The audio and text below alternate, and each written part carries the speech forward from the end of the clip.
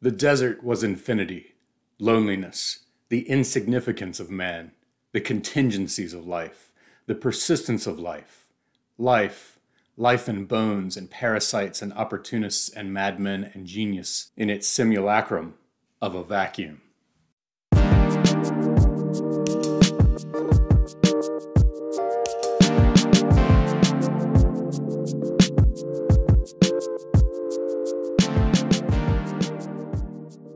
Hey everybody, thank you for watching Leaf by Leaf. Today I'm excited to be doing a video on rereading The Manifold Destiny of Eddie Vegas by Rick Harsch.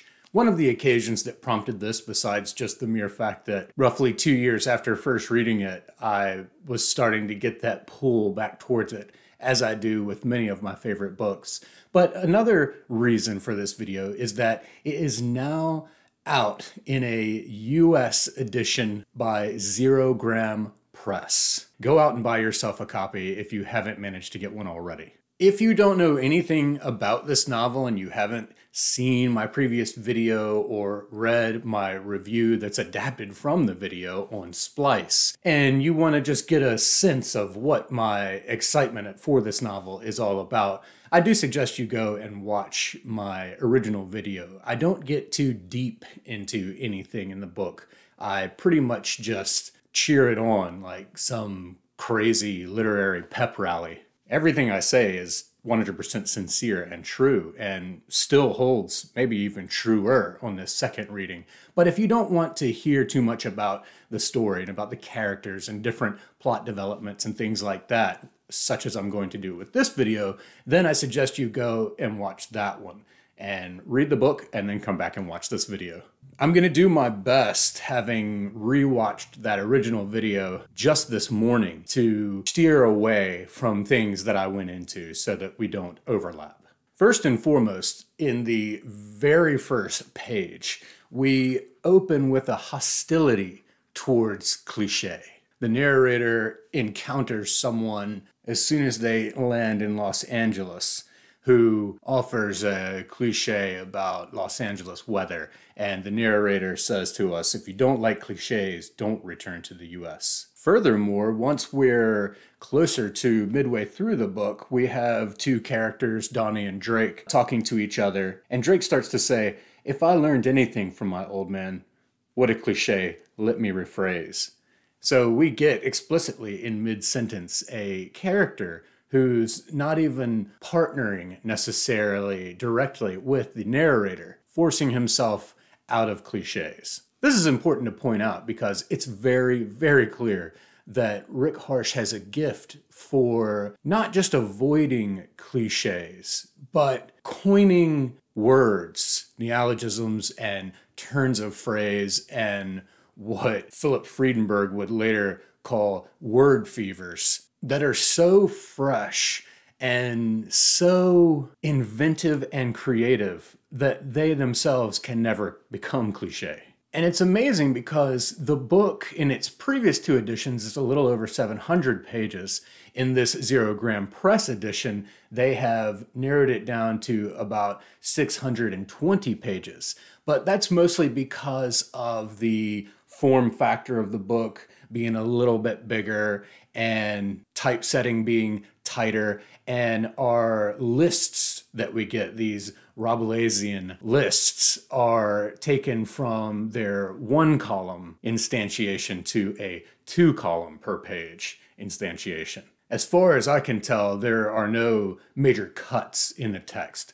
But all this to say that it's amazing that our writer here, Rick Harsch, is so adamant about avoiding cliché that for 600, 700 pages, he can actually do so and keep every single sentence of this narrative so fresh to our ears that just reading it is exhilarating for its obsession with the possibilities of our great language. And he takes it beyond just English strictly. Harsch is a bit of a linguist. He has a deft, keen, sharp ear for spoken languages in many different tongues. That is, he can put a combination of French and Spanish and Latin and English and whatever in the mouth of a Native American, or he can put Slovenian in the mouth of a Anglo-centric narrator to produce these interesting words and sounds. You can tell that as he was writing this, he had this metaphysical channel that just stays open and just scans for interesting possibilities with language as he's hearing or feeling from his gut the different passages, these different sentences, that channel that's scanning for interesting avenues and pathways that can be seized upon during the course of the narrative flow. Makes every sentence exciting, no matter what it's about. I found myself day after day when I would sit down to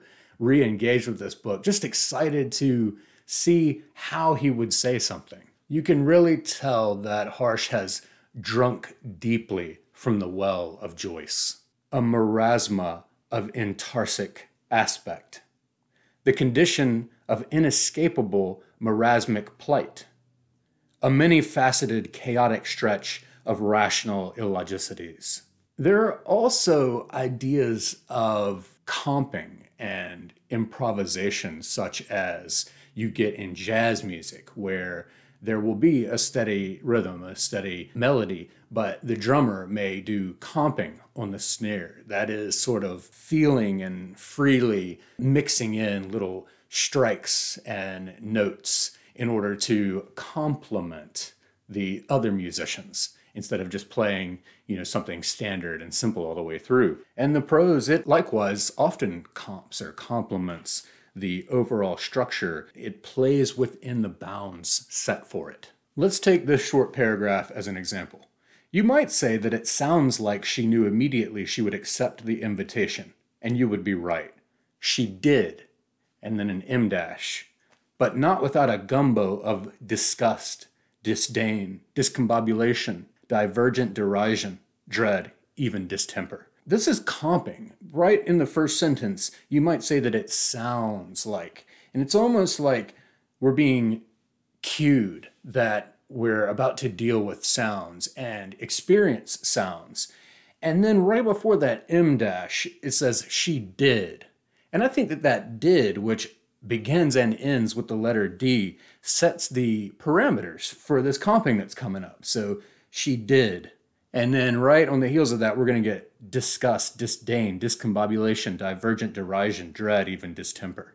And this is just so brilliant. And whether it was happening consciously for Harsch or not, this just shows me how attuned his ear is and how he can filter this into his writing in such a brilliant way. And if that isn't enough, the sentence that follows immediately after this paragraph begins with a staccato of C plosives or K plosives. Causation, of course, is quietly cacophonous. Let's take this sentence as a good example to kind of tie up my love for Harsch's use of language. Throughout his life, he farted simianly. He had no idea how frequently compared to others, but he farted what he took to be a verisimilitudinous norm in number and nature, in nurturing also normally, mostly as a teen.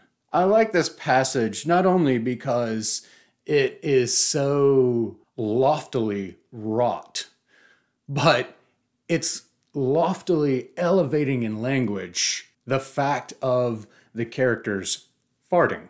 So you've got this high and low together. Looking at it further, we get this announcement with the word simianly. Simian means of apes or monkeys. Throughout his life, he farted simianly. And so he's already cued us with the context and the novel word he's going to use as his point of departure for riffing. And he says, I had no idea how frequently compared to others. So we've got the idea of simian and farting and frequency now. But what he farted, he took to be a verisimilitudinous norm in number and nurture. And so right there in that one crazy portmanteau, we get a 3-word neologism made up of verisimilitude, meaning the verisimility of his fart being like that of a monkey. And then we get simian right there in the middle, and then the idea of multitudinous. It's just wonderful, and this is not the only example of this kind of feat. But as you'll see in my previous video and my written review, I've gone exhaustively on about the language in here, which for me is first and foremost. So for this video, I'm going to try to dive in some facets of the novel that I haven't talked about previously. Let me try to talk about the story just a bit. There are several strands that are going on here.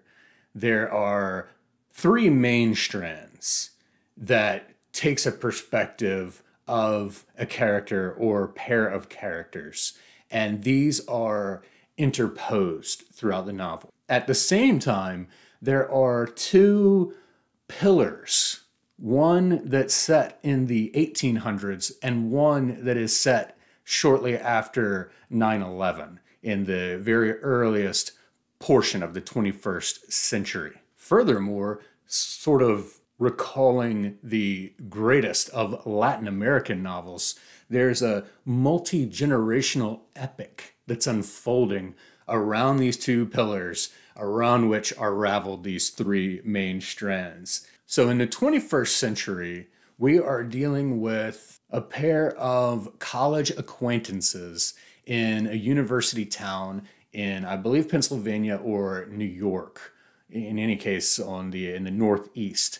And they meet each other at this poker game. Donnie is the sort of more conservative, more contemplative, more passive component in this pair, whereas Drake is the son of a billionaire father. He is more dashing in appearance and daring in temperament, and he ends up asking Donnie to come along with him to Belgium for however long they're going to be there. He's very whimsical. He's got money at his disposal. He has a taste for adventure. And so these 2 fast friends end up taking off and going to Brussels.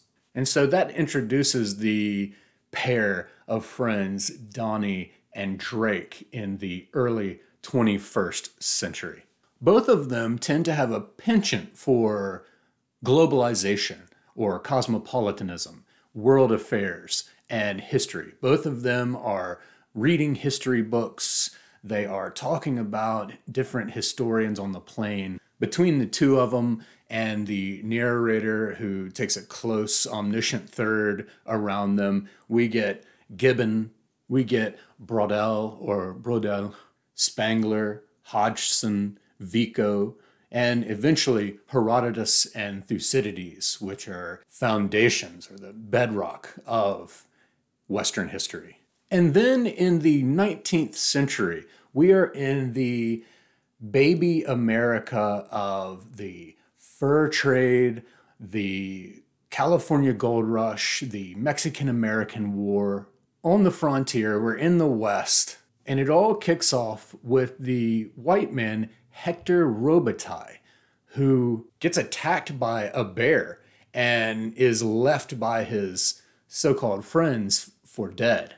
But he ends up surviving this bear attack, and he makes his way back to Fort Vancouver. These passages, I believe, are my absolute favorites of the entire book. The passages that have to do with Hector's odyssey back toward Fort Vancouver.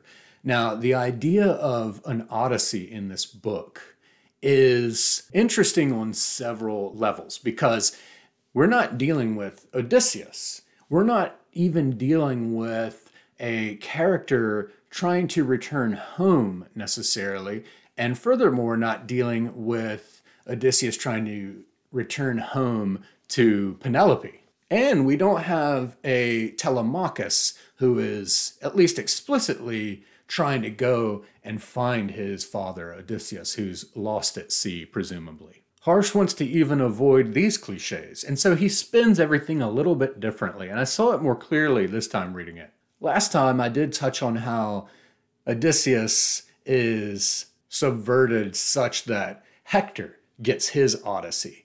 And indeed, this is some of the best writing in the book. Some of the most engaging narrative is Hector, after this bear attack and being left for dead, making his way this wilderness quest back to home base at Fort Vancouver. And of course, he meets Native Americans along the way. And this commingling of Hectorobotai and the Native Americans leads to him marrying and having children with a Blackfoot woman.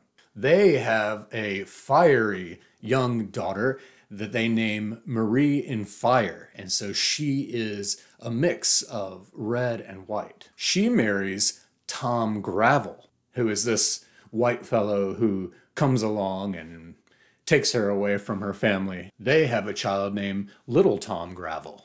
Little Tom Gravel grows up and marries Ethel Gravel, who is one of the most interesting and intelligent and charismatic, charming characters in the whole book, and will indeed get a sort of holistic historiography from Ethel Gravel. In any case, Ethel Gravel, whom we see is called Ma Gravel later on, has a son named Tom that she refers to as a wild son. He marries Adele. They have a son that they also named Tom. Tom marries a woman named Languedia. And this is where the patronymic breaks, because the son that they have, they name Donnie, as in Donnie and Drake, if I'm following all that generational tree correctly. I keep a generational tree sketched in books like this one that are multi-generational and don't provide a tree, such as some of the later editions of 100 Years of Solitude have in them, or some of the later editions of Wuthering Heights. With this one, on both the first and second read, I would jump ahead a little too much, and I would fill something into the tree that I'd have to go back and strike out and correct. So just hang with it, because Harsch doesn't bewilder us. Yes, he does give us this sense of just how long and stretched out this generational cycle is. But this is to the point of the book of what we talk about when we think about manifest destiny or manifold destiny. Towards the very end, at the beginning of a chapter number 50 of 56, the very first sentence says, "What dynastic impulse drives families to continue naming their children after the parents?" And you really have to think about this in terms of the question of how much is there really in a name? You'll see that within that tree that starts with Hectorobotai, and you see how he is this mountain man of the West who survives a bear attack. But then the patronymic changes from him and stays the same generation after generation until one generation before Donnie's, when there's a conscious choice to try to break the pattern or break the chain, break the generational curse maybe. And so look for the changes not only in the names, of course, but in the patterns of behavior. Look at Donnie's temperament versus Hector's versus his father, Tom. So anyhow, you've got that narrative that's rooted in the 1800s. And as that one is going along, and the narrative of Donnie and Drake is going along, they will eventually return. They'll be compelled to return home, and they'll go all the way west to Las Vegas because they find out that Donnie's father, who heads a top security agency with many, many different secret government contracts, it's called Blackguard, and it's somewhat modeled on what was Blackwater, which is a real institution and something that you can read about. And splintering out of all of the fallout and negative impacts of black water. Mandrake Foundling Sr. founds Blackguard and ends up taking in a bunch of the attrition from Blackwater. Blackguard's vision is ostensibly to be a more ethically sound version of what Blackwater was. So this elite security agency, but with principles and standards. But anyhow, Donnie and Drake are confronted in Belgium and compelled to return home because Drake's father and his mother have been killed or assassinated. And so you can almost see, not only in terms of generations progressing and a timeline progressing in a linear fashion, but you can almost chart some of these narratives as directional flights that are constantly pulling toward one another, attracting one another, as in the opposing ends of magnets. Donnie and Drake are pulled back into that west, that region from the 1800s of Hector Robitaille. And then we flip to the perspective of Eddie Vegas and Tom Garvin. And this will contain some minor spoiler alerts. Like Gravity's Rainbow, I don't think that you can really spoil the manifold destiny of Eddie Vegas. There's just too much going on outside of plot revelations that make the book great to where you can't really ruin it. But in any case, if you're averse to any spoilers, you haven't read this book yet, you can go ahead and skip on a little bit. But we find out that in the present, in the same present of the goings-on of Donnie and Drake, we have this starts as what seems like two different characters, and in a sense is two different characters, Eddie Vegas and Tom Garvin. And Tom Garvin, this is Donnie's father, he is the writing teacher, and there's this hilarious workshop scene in a university. But we find out that Tom Garvin's past has been withheld from Donnie.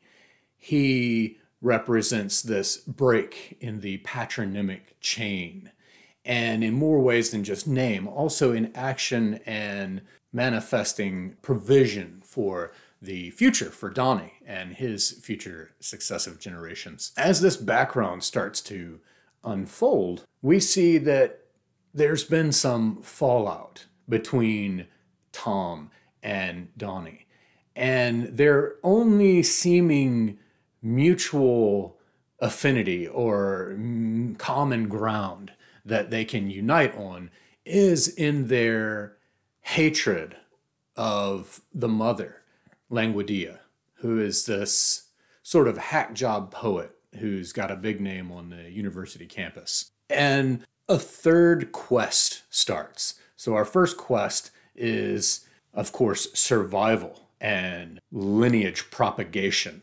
in the rough and tumble 1800s. The second quest is Drake and Donnie coming back west to figure out what's going on with these murdered parents. And now the third quest is Tom Garvin trying to find and reconnect with his son. So like I said earlier, this sort of subverting or inverting of the idea of the Odyssey, starting with Homer's Odyssey, is here that we have Odysseus looking for, specifically for Telemachus. Telemachus is not looking for Odysseus, at least not ostensibly or explicitly.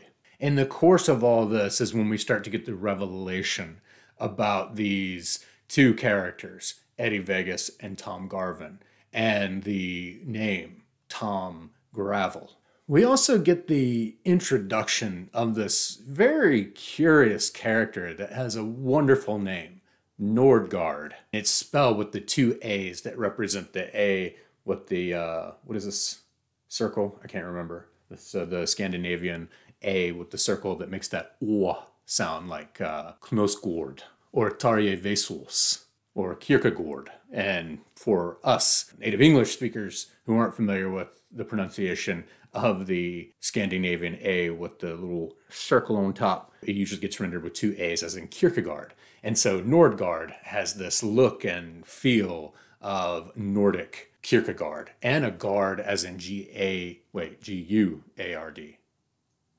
Yes. He also happens to be a dwarf, and he presents himself as Drake's father's right-hand man who always stayed hidden and mysterious. He's sort of this invisible hand of the whole Blackguard operation. He was his father's advisor. He was constantly setting things up, and he just has this crazy commando attitude and temperament. He's referred to as that odd creature Nordgaard with his tales of outlandish camaraderie. Nordgaard is a very curious speaker. He says "lo" all the time, and he adds a sinister tension until the unfortunate ending. Now, I was thinking about the characters in this book and all the different pairings, and I happened to be washing the car the other day and listening to this wonderful podcast called Reading McCarthy.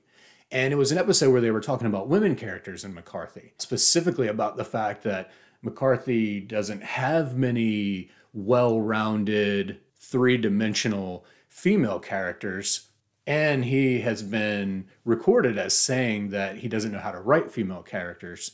And this is also what is making everyone highly anticipate the forthcoming Stella Maris. But in any case, a couple of things were said that were really interesting to me, especially in terms of how they highlighted the Manifold Destiny of Eddie Vegas for me. One of the main things that they talked about was they cued off of the concept of these homosocial triangles in René Girard's Deceit, Desire in the novel. Now, I don't think Girard calls them homosocial, but he does open up this wonderful book with the idea of these triangles where there are two male characters and one of them is trying to get an object, but they can only get that object or achieve that object mediated through another male, a male companion.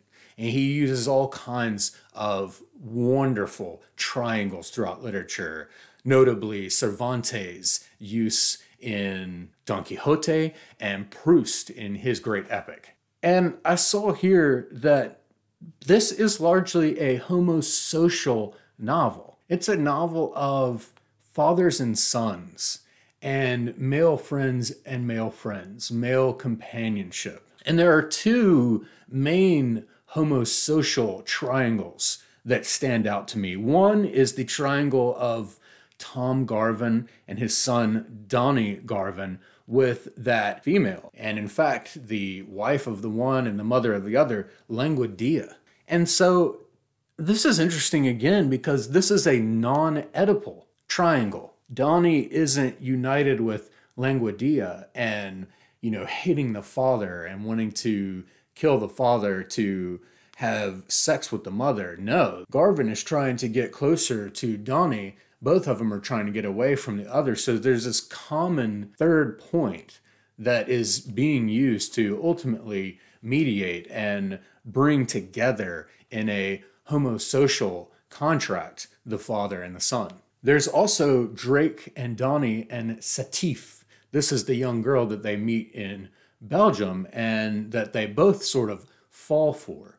But Donnie is passive and sort of relinquishes or withholds his explicit pursuit in favor of Drake. And this is a point where, whereas Tom and Donnie are united in their opposition to that third female point, here Donnie and Drake are united in their mutual affection for the third point. I think there are other triangles going on here, but it does lend an overall shape or geometry to some of the prevailing themes of what can be called homo-socialism. Or no, that doesn't sound good. That makes it too political, like socialism. But this homo-social need between male characters, male character pairs in the book. But that's not to say that all of the female characters are simply fodder for these male relationships. Right from the beginning with the Blackfoot woman who marries Hector Robitaille and Marie Fire in Flight. And then finally, like I said earlier, Ma Gravel or Ethel Gravel. She is the first female owner of a taxi company there in Nevada, in Virginia City, Nevada. And she grows this into a big business. And then she has the foresight to see that as things are expanding and highways are starting to be built in America, she jumps into the transportation business. She is extremely learned because of her insatiable hunger for knowledge, especially knowledge of history and the world. The narrator refers to her free-ranging thoughts with their thousands of facts, compelled her to restless efforts at historiography, resulting in a private macaronicon. I love the way this book is written.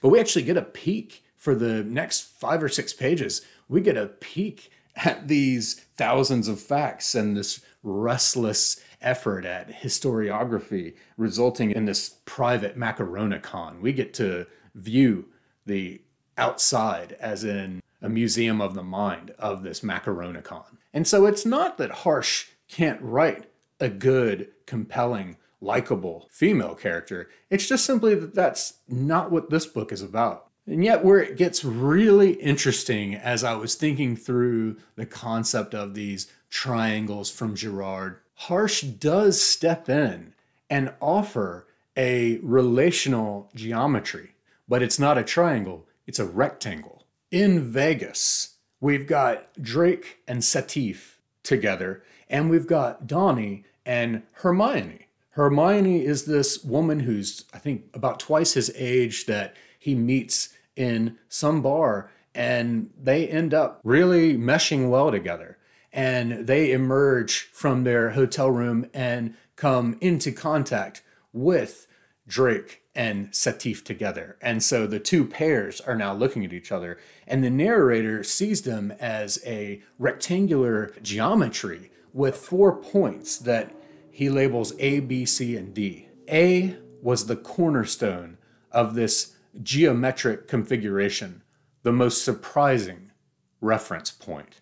And A is in fact Setif, whom, as I said, both Drake and Donnie fall for. And then for 2 or 3 pages, we dig into the relational dynamics of this rectangle. It's utterly fascinating and extends beyond the limitations of these triangles as I've defined them just a moment ago. I'm going to go ahead and wrap this video up by giving you 2 things that still stood out to me and that I haven't totally parsed through. One comes from very near the end of the book on page 577 here in the Zerogram Press edition. It says, "The devil not only exists, but romps rampant among us.